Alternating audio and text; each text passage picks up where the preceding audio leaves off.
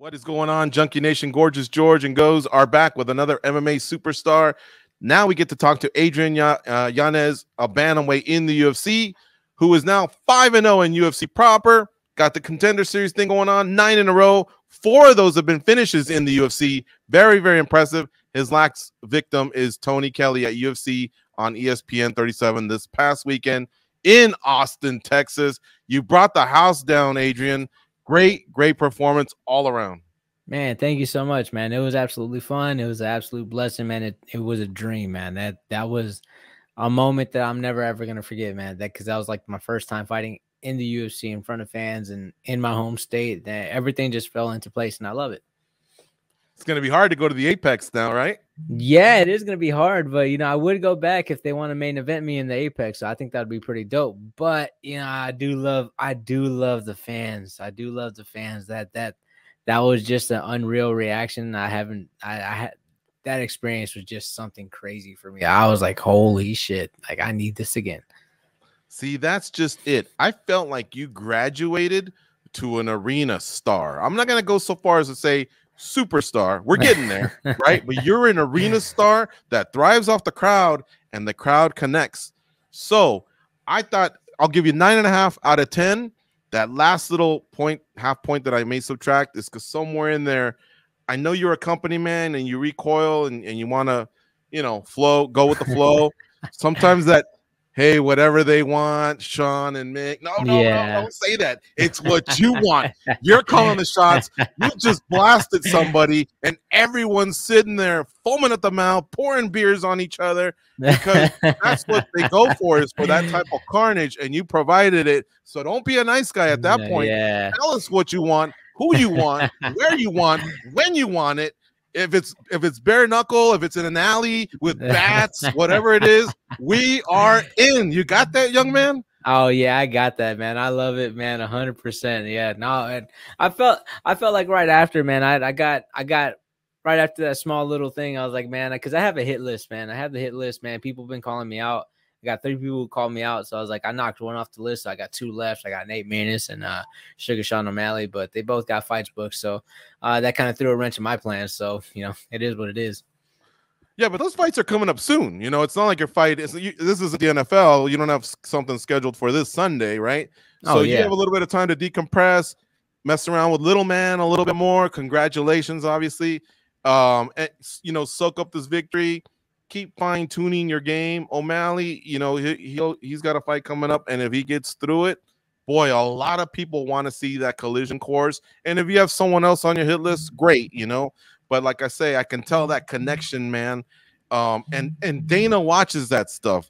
So trust me, when he watches this, he's gonna probably go, shit, those guys from Junkie are doing me a favor. He wants those stars. He wants that magnetic connection between fans and fighter. Oh yeah, 100%. I agree with that. I agree with that too. So for me, I felt like just that night, that whole night was just like filled up with like me just getting all the love in the world from Texas. So I definitely know Dana White knows that I'm loved in Texas. So he would 100% would want to bring me back to Dallas, Houston, El Paso, San Antonio, back to Austin again. So yeah, man, they know I'm a draw in Texas. Hell yeah. And then even at the post-fight, where I liked it was you kind of made up for it a little bit when they asked you about the best hands in the division. It seemed like you were like, okay, because the bantamweights, man, I imagine all of you respect each other, and it's a fraternity. I remember Aljamain Sterling said some nice things about your hands, but I liked it when you said, you know what, fuck it. This is the guy. I got the nicest hands or whatever. So I really love that moment. But man, I'm telling you, you ticked so many boxes. It was an outstanding performance, and it just needs to be said over and over how much you popped on Saturday night and the steps that you took. You're also going to be making another splash into our USA Today Sports and MMA Junkie rankings. I wanted to reveal that personally to you as well. Oh shit, nice. I love it, man. Hell yeah, man. Oh yeah, dude, I fucking love this shit. Yeah. Hey, how's the PayPal? How's the PayPal? Any money coming in from Brazil? Oh man, no. Gilbert Burns sent me some cash, and that was amazing. Yeah, he held up on his end. I tried not to accept it at first, but he went on Twitter, was like, "Hey guys, Giannis isn't accepting it. Get him to accept it." And then next, my phone just started blowing up, and I was like, "All right, Gilbert, here's my banking information." So I was like, "Yeah, he sent me some money." I was like, "Damn." I was like, all right, cool. Is that a private number, or can you share? I'm keeping that private, man. If he wants to share it, he can share it, but I'm not releasing that information. Three zeros? That's definitely 3 zeros. Gilbert Burns comes strong. Wow, this meant a lot to him too. Yeah, all right. Yeah, it meant an absolute lot to him. Yeah, yeah, that's it. Yeah. I'm not giving no clues. Cool. No clues. No more clues. That's cool. It. He left it at that, folks. So that means it could even be more. Who knows? But that right then in itself is fun stuff. A lot of people kind of talk a big game and some pull back or whatever. But wow, Gilbert Burns, it really meant a lot to him. He came through. I remember Chris Cyborg at the same time. She was a little hurt by it and everything, and hopefully Tony can get past this, and he's doubling down, man. He's doubling down, man. Has he? Yeah, man. I seen a whole bunch of people been like sharing Twitter pictures with me and just being like showing some of his comments as saying, it's like it's not the best thing you can probably be saying. He's like saying, I was like, I'm not gonna repeat it. That a lot of these people can go on Twitter and start looking at the responses that he's been putting on Instagram comments, and so like don't like that guy at all. I thought when it was over, it looked like he shook your hand and like it was putting that to rest, but I guess that's not it. So he's steadily talking shit on Instagram, on stories. I'm just responding to him. That's pretty much it. He's initiating this. I'm just responding. So I'm not trying to go out my way to be a shitty person, but he's making it super easy for me to do that. So he's I don't know, man. I hope he's in a good mental place. That he's probably still a little delusional, so it is what it is, man. I don't want to kick him while he's down, but dude's just making it so easy, man, because he's just talking a lot of shit. Mm-hmm. So let me ask you this now. So we're talking about Sean O'Malley, and then there's other fighters, ranked above him. But do you feel like you're at championship level yet, or can you recognize there's still maybe a level or two more that you need to reach before you start slanging and banging like Derek Lewis, fellow Texans like to say, with Aljo, Jan, and the rest? Oh no, 100%. Like I feel like there's another level to be reached, and I want to reach that level because I want to make sure whenever I get that spot, like I take that and I run with it, and I just keep running until the wheels fall off, man. Because I want to make sure that I'm ready, and I don't want to jump too far ahead of my jump in the deep end whenever I'm barely learning how to swim. So like I'm good, but at the same time, there's a lot of learning I need to do, So I'm already the best with the boxing already, best hands in the division. I'm 1 for 1 on that. Now just start to make less mistakes, because I still am making rookie mistakes. And I watched that fight. Even with that fight with Tony Kelley, I'm making a rookie mistake, and I'm just like, I look at it, I'm just like, man, I gotta work on this shit. Like I gotta work. Also, this is a part of me being a little bit too like, man, fuck, like I'm striving for perfection. I know I'm never gonna reach it, but I'm always striving for perfection. So it's also kind of like me just like looking at it and be like, nah, like there's more work I need to be doing. So I got the coaches in front of me I got the right coaches in front of me that's gonna help me get there. And whenever I get there, man, I want to take it. I want to run with it. I want to make sure I get so many title defenses and all that stuff. So make sure I set myself up, my family up, and everything else up. So man, when I get there, I'm telling you, I'm gonna get there, and I'm gonna step on the scene. I want to break records. What about the actual progression of how your career has gone? Do you feel like that has gone 100%? Like if we were to go back to your first fight, would you be happy if we told you this is where you're at and this is how many fights you've had? I honestly would be like, holy shit, I got there. That like I feel like it just happened. Like I feel like it was going faster than than what I expected it to be. Like, if I'm being 100% honest with you, I had to take a step back and look at myself and be like, damn, I really am that guy right now. So yeah, like, it's still crazy to me, right? Even at this moment. But if you were to tell me whenever I made my debut that I was going to be this guy, then I would have been like, dude, you're a little bit nuts. You're a little bit crazy. But, you know, all the hard work, all the sacrifices that I made, you know, and, you know, look at me now, like, I'm here, you know, so it's pretty cool to like kind of sit back and reflect on it. But man, there's a lot more work to be done, and I'm never gonna stop working, because man, I'm not gonna get complacent. I like the number 15 next to my name, but man, you know, it looks really nicer as C. Adrian, I talked about this on another segment regarding you.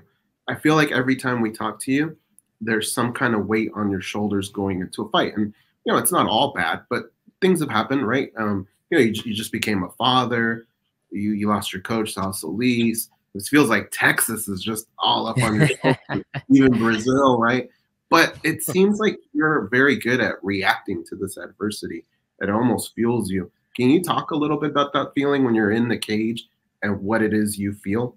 Man, I honestly just like, I say, man, I was actually just talking to somebody like a week before fight week, and they were asking me, man, like how do you deal with all that pressure? Like, it was just like a casual conversation. They were just asking me, like, how do I deal with fighting? Like, isn't it so crazy? And I was like, you know what it is about being in that cage that I absolutely love is every time I step into that cage, nothing else matters right now. Nothing else within that amount of time that I'm in there, nothing else matters other than the fight, other than the problem itself, and that person's in front of you trying to take your head off, trying to put you to sleep, trying to break a limb, trying to do something, trying to detach like your shoulder off, man, trying to take an arm home, trying to do something, trying to knock your head off, man. So yeah, I had to deal with that problem in front of me. Nothing else. Like, the state of Texas is not there. You know, I had Tony Kelley in front of me wanting to put me to sleep, wanting to cause harm to me. So every other problem, whatever BS or just anything in general that was there is now gone, because I have to worry about this problem. Because if I start thinking about that problem, I'll start thinking about problems outside the cage. While I'm in the cage, I'm getting fucked up. So man, I had to sit down, I had to dial in, I had to focus, because at the end of the day, whenever I'm in there and I'm just thinking about the person in front and like the problems that I had to assess at that moment, I feel free, man. Like, there's no other problem that matters to me.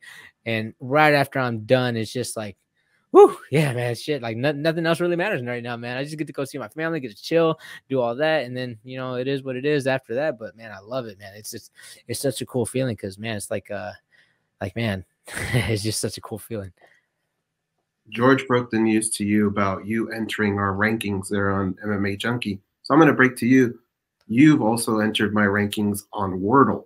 As far as fighting go, I know you're one of the top guys at Wordle. It seems like every day you're getting it. What's your go-to word? How do you start your thing off? I got like 2 or 3 go-to words. My first go-to word was train. My first go-to word was train, and then after that, I've been using a word like great, and I think this past one, man, I think it was group I used. So yeah, like it just depends. Like I try to stick with those 3 at least. So you know, I could try to at least hit all my vowels like immediately. So if I knock everything out, like I'm strategic with this, man. I'm like, no, okay, so now I know it doesn't have an E, A, R, and all that stuff immediately, and I'm like, all right, cool. It narrows everything down for me. I have a strategy the way I go to it, and man, whenever I'm on the 6th try, I'm just like, I finally get the word. I'm like, I'm an idiot. I should have known that was the word. But yeah, man, I love Wordle just because it's just like another thing I can get competitive at, and you know, I'm the best Wordle player in the UFC, and no one can top me at that right now. So yeah, you know, I think Israel Adesanya was playing it for a little bit, but he stopped playing. But I've been more consistent, so you know, I am the Wordle champ here. I like it. Wow, we're making Wordle interesting. Did you do today's yet, or? Oh no, not yet, man. As soon as I got up, I was like, man, what am I going to be doing today? I got my son ready, took him. Then after that, I went to go get. First time in a while, I got my car cleaned. So I was like, yeah, got home. You cleaned up all them Dr. Peppers and Jack in the Box and all that? Oh yeah, bro. Like I got my Dr. Pepper Dark Berry right now. So I'm like, yeah. Oh yeah, no, trust me. I'm living life right now, and Wordle is probably gonna be done sometime within the next hour or two. So yeah, I'm ready for it. You know, I'm playing a friend of mine. We're calling it golf. If you get it in one, it's a hole in one. If you get it in two, it's an eagle. If you get it in three, it's a birdie. If you get it in four, it's par. If you get it in five, it's a bogey. If you get it in six, it's a double bogey. And then if you don't get it, it's a triple bogey. So I don't know if those golf terms make sense to you. He's beating me, but man, prior to us adapting this format, I used to hang tough with him. I used to think I was pretty good, but man, I don't think I want any part of Adrian Yanez. Do you get it? Have you ever gotten it in two? Two, yeah, I get it in two. Man, it's like I think I saw in the stats. It's like I'm at like 18% on two, so I get it, but not as much as I want to. I think on 3 and 4, and 4, I'm like at closer to like the 40%, So damn, check you out. All right. Yeah, so I'm up there, man. Like I have a really good way of just like narrowing it down, and then the ones that throw me for a loop are the double letters, man. Like if they have like if the Wordle day is loose, I'm just losing my mind because I'm like double letters will throw me off, you know. So that's the part that will like it is a little difficult at times when they have double letters. You got in a hole in one?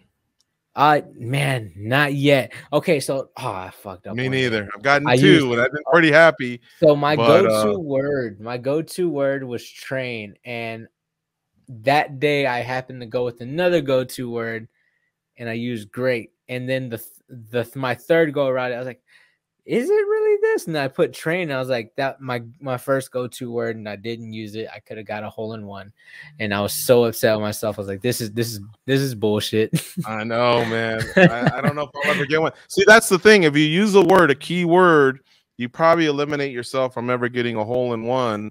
But if you try different ones, then you have a better shot at it, but then you put yourself in a terrible position to start doing the elimination process. I'll clue you guys in here before people start getting pissed off at us because we're not talking about MMA and knockouts. I saw something on YouTube, and it was some chick who was like a savant, like super smart. And I remember she was like filing her nails or doing something as she explained Wordle. So you could just tell she was a genius, right? But guess what she came up with, guys? If you're going to start off with, it's THURL, Thurl. There used to be a basketball player named Thurl Bailey, but prior to that, I've never heard the word Thurl, but I guess it is a word. And she says that word is your best starting word. She explained it. I'm sure if you Google YouTube Wordle Thurl, maybe this chick will pop up. And I can't remember if she was filing her name, her nails, doing her taxes, planting. I don't know, but she was busy doing something as she explained it. But I've tried Thurl a few times, but like I say, unless you'll never get the hole in one if you always put Thurl, I guess. I don't know. Yeah, no, I get it, man. There was one like a couple days ago that like threw me for a loop. And was it cacao or whatever? No, it wasn't cacao. I actually got that one. I hated that one. I never heard of no cacao. That sounded like something like a hot chocolate in Brazil or something like that. What the hell's cacao? So yeah, no, they used Primo. Yes, they used Primo, and I'm like, I correlate that in Spanish. I'm like, I never heard that in English. So I'm just like, what? Like, I started losing my shit. I was like, oh, so now we're throwing Spanish words in this? Like, what's going on here, guys? Like, I think people say like, ooh, that is primo, as in it's good or something like that. Okay. Well, I'm gonna have to quality, look that I guess. Up, man. I'm gonna have to look that up because I called bullshit.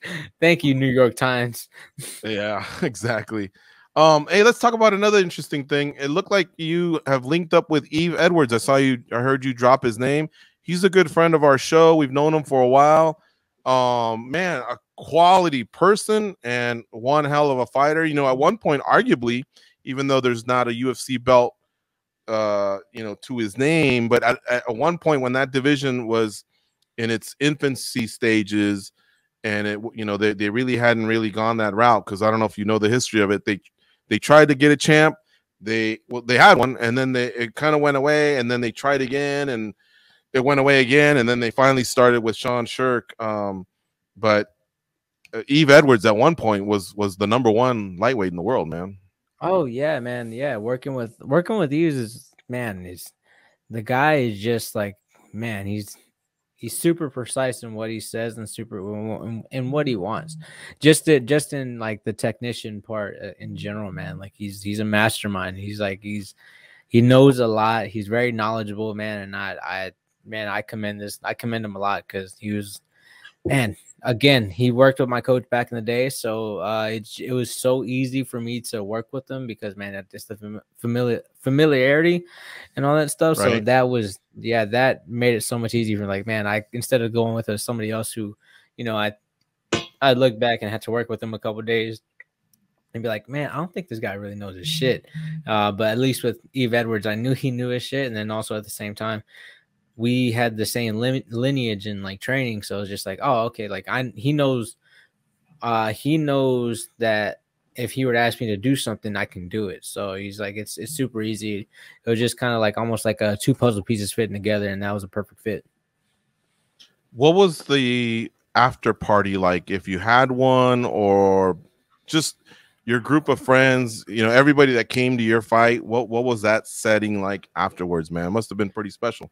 It was pretty special. Like I went to the hotel room and got with my family.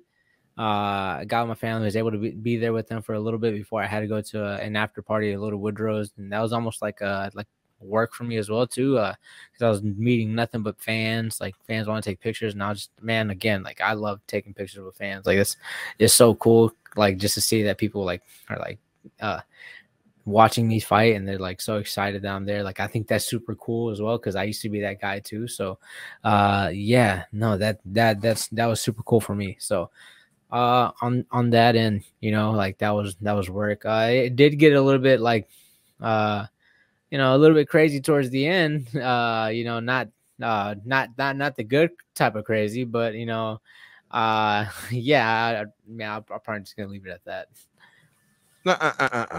You piqued our interest. Well, what happened? Did the street fight break out? Oh no, it was just an older guy just starts talking shit towards the end of the night. You know, got kicked. Yeah, he started. Why would he do that? He was already kicked out.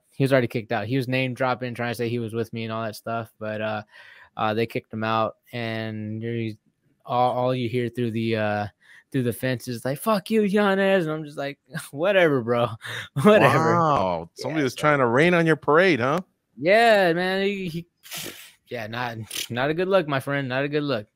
Yeah, I mean, that was your night. You know, that's just not the night to do it. But you didn't know him, huh? Oh no, I know him. Oh, you know him? Oh, okay. I know him. Yeah, that's like I'm gonna leave it at that, because that son was dead. Yeah. Got it. All right, cool. Sorry we pushed you, man. That stuff intrigues us. See, when we used to have our studio at Mandalay Bay, when the fighters were coming through, we would always ask them to share a good street fight story. We haven't done that since 2020, because we had to clear the studio out in 2020. We haven't been really back on a consistent basis to hear these stories. And something tells me, man, that in Texas they get down pretty good, and I'm sure you got a couple. So hopefully one day we can pick your that would be a good one. I do have a good one that I'd be able to tell you, but you know, that's for that time. That's for that time. All right, hey, thank you so much for letting us catch up with you post fight. Congrats again, man. Congrats on the outstanding performance. The connection that you made with the fans, and I just see these big days ahead of you as a contender and your road to the title, man. So good luck with all that. Man, thank you so much, man. Thank y'all for having me on, man. Y'all are always fun to jump on with, man. I love this. Like y'all don't ever have to like I'm telling you, it's a yes every single time y'all come around. Like yes, 100%, man. Thank y'all. I love it. I love it. The feeling's mutual. We love having you on as well, man. All right, y'all have a good one. All right, we'll see you, Adrian.